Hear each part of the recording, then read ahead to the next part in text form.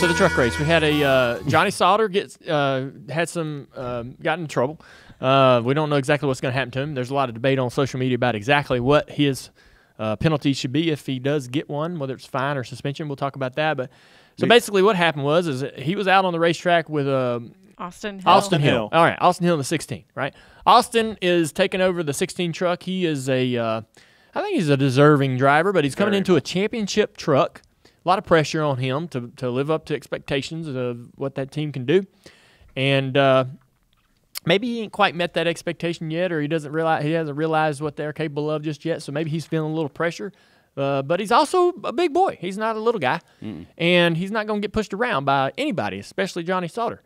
Now, Johnny Sauter is a guy that I don't know that a lot of people are going to run into ever, and if Johnny pushes you around, you just kind of say, "Hey, that's Johnny. That's what Johnny did. I'm not gonna get in the middle of that, right?" Does anybody else on this show? Is it just me? No. I mean, hey, when it comes, I'm too biased to talk about this one because I'm buddies with both of them. So we are. I don't care if you're friends with them. We're on a podcast here. You're just supposed to talk about your feelings and talk about your emotions. My question is that a Johnny Sauter thing or is that a Sauter family thing? Sauter stigma? family thing. I don't think so. I never thought Jay was that way. Jay was the calmest probably of them all. Right. So I don't know if it's a Sauter family thing. I think Johnny's just a bulldog. Just a bulldog. Yeah. So that's a great way to explain it. So Johnny's that way. He's developed he's a racer. He's developed a reputation to be of this type of guy, and so it was interesting to see anyone challenge him. Okay. All right. So he wrecks him. So Austin Hill. He bumped Austin going into turn one. And we don't know what was happening to lead up to that. Maybe Johnny was getting a little impatient. There was stuff the week before in Texas. Okay, so they had a little deal in Texas. Yeah. And turn 3 and 4, he goes down in there and spins him out. Johnny puts Johnny in the wall. I don't know if he was meaning to wreck him, but he turned him around. Yeah, he turned him around. Yeah, I didn't think he hit him that hard. Well, he said it. He said he did it on purpose. Oh, I know, but I just don't know if he really was trying to wreck him. I just don't think he hit him hard enough for an intentional, I want to put this guy in the fence. That didn't look like I'm putting you in the wall. That looked like, I'm going to knock you up the track. If you can catch it, you can save it. Good for you. Well, Johnny didn't save it. He backed it in the wall. Then the TV cuts away to something else, and then they cut back, and Johnny is driving through this guy. Caution's out. I saw this a couple times on late model stock cars. Once at East Carolina Most Freeway, Little Bull Ring, and out there on the East Coast. But I could not believe what I was seeing, man. I mean, unreal. Under caution. Under caution. Some Bowman Gray stuff right there. And everybody started talking about all the Kyle Busch did it to Hornaday back then. And, that was way extreme, though. This other guy's done it, and this other guy's done it, and there's been varying penalties. Some guys weren't penalized. Matt Kenseth was set out for a few races. Kyle Busch had to set out the Cup race at Texas that weekend. But there's other cases where this has happened and no penalty at all, no suspension at all. Probably a fine and some points. So that's been a big debate on what should happen to Johnny. Now, it was crazy to see it. Not surprised. Johnny's fiery. He's not going to put up with it. After the race, that kid gets out of his truck and says, I don't care. Johnny can come talk to me. I don't whatever. He said he's not going to take it, which I felt was, for a humble kid like that, I was very proud of him. Yeah. So he's a big boy. So for the record, they parked Johnny, they parked Johnny instantly. As soon as he did it, they said, all right, bring it into the garage. Sure. All right, I'm assuming a fine is coming his way, right? You can take a fine. I'm assuming at least a fine. At least a fine, okay. Do you think a suspension's coming? Is this the debate? The debate, I think, is what should happen. Should he have to sit? Yeah. And so what do you think? And now I think if you if you don't race, if he doesn't race, people are assuming then that takes his eligibility out for the championship, right? Because you can't miss a race, right? Why couldn't you? You can miss a race. Yeah, but you'll get a waiver. But if they're going to penalize him, they can't turn around then and give him a waiver. Yeah, but he's got to win. You can't miss a race. Why can't you miss a race? Because you can't. You have to run all the races. It's a rule. I didn't think that was. Yes, sir. But then why is Ross Chastain able to? Because he got a waiver. Oh, he got a waiver. Yep. Yeah. Huh. So you're saying that. So you're saying that there's no way they would penalize him and then give him a waiver. I don't think. It defeats the purpose. Yeah. Yeah. I mean, is it what's the best for the series? Is the question. Why is that the best? That's no, my he's question. asking the question. Oh, okay. I'm What's asking best that. for the series in terms of penalize him proper? in terms of integrity, or in terms of entertainment? Entertainment? Yeah. Where do you go? I think you go with integrity, man. Yeah. Because entertainment's fleeting. Entertainment's here and gone. But the beginning of the Integrity season, is we were all forever. talking about entertainment. So it's like, where do we go? Integrity is forever, man. That's what you got to aim at. Let's hit the nail that's going to help us long term. So, I don't know that you have to suspend Johnny. I think that's a little harsh. I do because too. That not only affects obviously Johnny, but that affects that team. These teams are too fragile. Right. A cup team in a situation like Kyle Busch at Texas, or those teams can possibly survive that. Whereas Johnny's, that could be very difficult for a Thor Sport to be able to manage going forward. So you have to look at that too, as far as does penalizing Johnny hurt the health of the team, which would therefore hurt the health of the series. Maybe I think you have to do something to affect Johnny's thought process about what he did on the racetrack and whether he would do it again. Probation. You got to deter him from doing it. Probation doesn't really do anything. Then you can't suspend him though. So I think you're going to have to get in his pocket. Yeah. Money is a big deal, but you have to go big on money. Yeah. Like you can't find these guys pocket change. You got to find them something that's going to deter them. And I think points as well. Points are so critical. You got to make him realize that I can't do this again. If I'm in this situation, even next year or 5 years down the road, I'm not going to make that choice that I made because I see that it's made things difficult for me.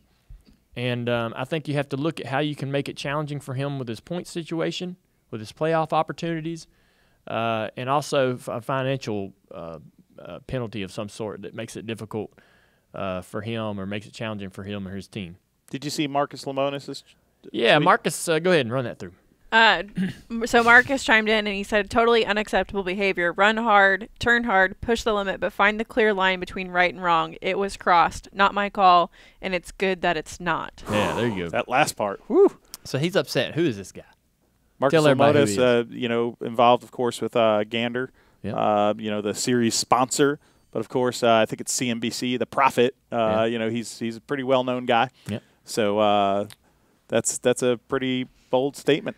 So not only did he say that, but he tagged USA Today, Fox Sports. Yes. I mean, he tagged a few big names in there. He's the tag 'em all kind of tweeter.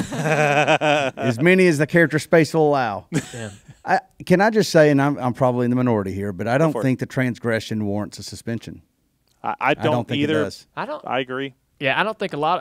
I think that you're actually in the majority, Mike. I think a lot of people don't. A lot of people don't want him to get suspended. Twitter seems to be blowing up like want to hang him on a cross. No kidding. I'm not bringing in the precedents or anything. I'm talking about what I saw. I have no idea what the precedents were. What I saw, I didn't think it warranted a suspension. I thought it warranted him to get parked, which he was, and fined, which he will. And Yeah. Even though probation I don't know anything about probations, but I'm just saying I think he'll get fined.